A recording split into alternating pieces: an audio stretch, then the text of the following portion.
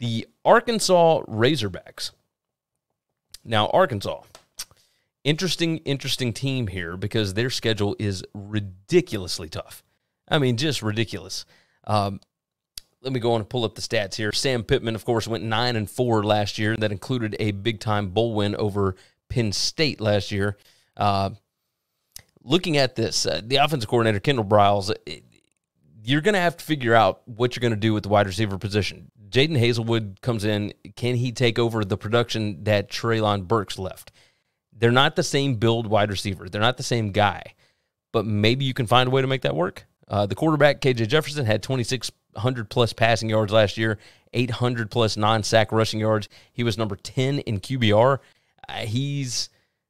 If anybody's underrated as far as a quarterback in this conference, I think it's got to be him. You got 3 of your top 4 running backs coming back. You got 4 offensive line starters back, but you do lose 3 of those top 4 wide receivers. Now, this is a team that likes to run the football quite a bit.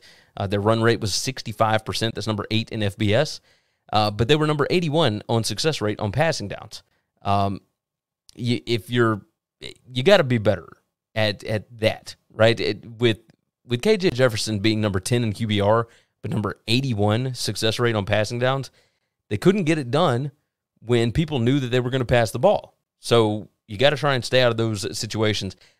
Question here, what are they going to do with Malik Hornsby? He's too fast to keep off the field, but you can't play him at quarterback because KJ Jefferson's been too good. So obviously I think they're going to put him at wide receiver. You got to have him on the field. As far as defense, Barry Odom has worked wonders with this defense over the last 2 seasons. You got a few big-time playmakers, but almost an entirely new unit, really going to rely on talented transfers coming in. Defensive end, Dominic, the linebacker, Sanders, the cornerback, McLaughlin from LSU. You got a lot of transfers coming in. Defensive tackle, Nichols, the linebackers, Bumper Pool, and Williams, cornerback, Bishop, the safety, Catalan. They're all back. They are all going to play major roles as leaders on this defense. They were number 11 in points per scoring opportunity, number 25 in defensive PPA. Team's pretty good. They got some dudes. You just got to hope everybody else falls in line. They were projected favorites in only 6 games, which was surprising to me. But when you look at this schedule, maybe it shouldn't have been that surprising. I mean, it's kind of crazy. On offense, looking at the keys to the season here, let's start off with win total. Win total 7.5 is juiced to the under at -145. So to go over is +115. I kind of like the over here. Let's talk about the keys to the season. On offense, they were number 23 at avoiding third downs, number 30 average third down distance. That's 7.6 yards. But even with that short distance, they were number 90 in third down conversions. Are you going to get improvement at that position?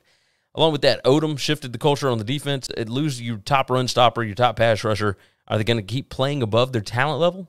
Obviously the talent level has improved, but again, schedule brutal. Non-con of Cincy, Missouri State, which I'm very excited to see Bobby Petrino coming back, at BYU, and then you got Liberty.